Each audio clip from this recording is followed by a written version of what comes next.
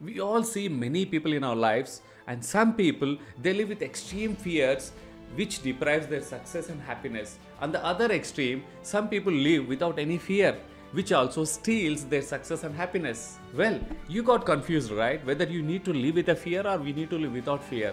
If you ask me, fear is very important in our life. It is like a double-edged sword. One side it is constructive, other side it is destructive. We need to have a little fear with self-confidence, which motivates and which ignites and which pushes us towards achieving the goals.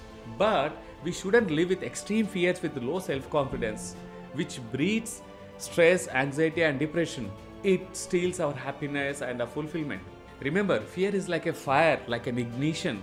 It has a wonderful power to add life to us in the form of energy in different forms, and the same fire has a power for our destruction which can burn us into ashes. Therefore, we should know how to handle our fear, same like a fire.